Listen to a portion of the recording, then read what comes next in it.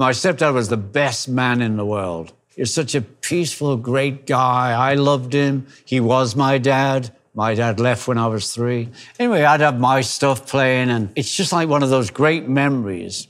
He never said, get that shit off, like fathers have been known to do. He never put what I was playing down. He always said, have you heard this? I feel today, because of the way I play, that I can't play straight rock.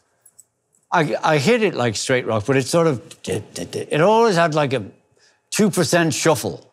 And I think that's because of him.